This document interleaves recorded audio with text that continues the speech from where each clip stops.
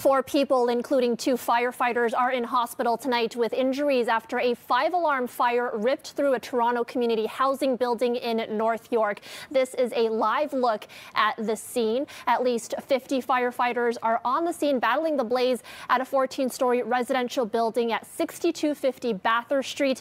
This is just south of Steeles. Crews were called to the building around 8:45 tonight for what was originally a 2-alarm fire.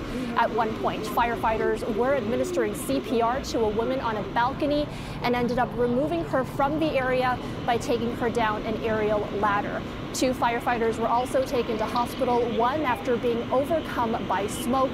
The fire has been knocked out and residents are sheltering in place.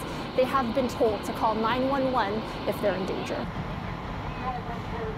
This is the challenge that high-rise fires pose for, not only any firefighter, but certainly Toronto Fires as one of the most vertical cities in the world. And the resources that we require, to make sure that we're searching the stairwells, searching up above and below the fire floor, backing up the firefighters, primary search, aggressive interior fire attack, because in these types of fires, we are fighting that fire from the inside.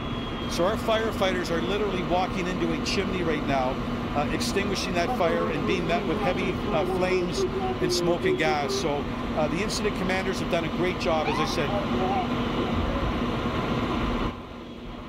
Fire officials say crews will be at the scene for the rest of the evening, and the Ontario Fire Marshal's Office has been called to investigate the blaze.